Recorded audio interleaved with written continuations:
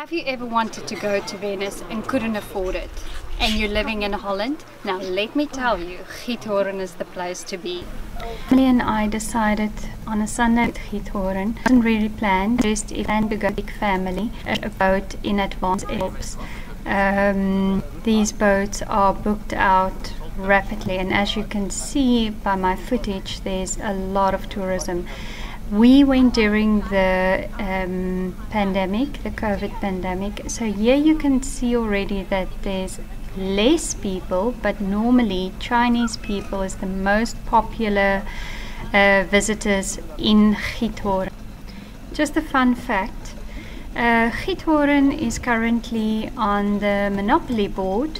It's been voted the most favorite city by Monopoly players.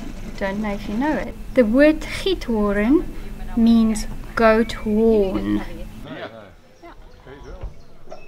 It is so peaceful. You go under bridges. The lawns are beautiful, as you can see here.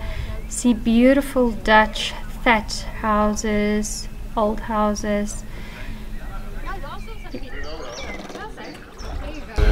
And in the winter, everything that we're traveling on, all the water actually ice up, and what they do is it's also a tourist attraction for the locals to go skating. Giethoorn is east of the Netherlands. It's a quiet place, and they actually don't allow any cars within the town.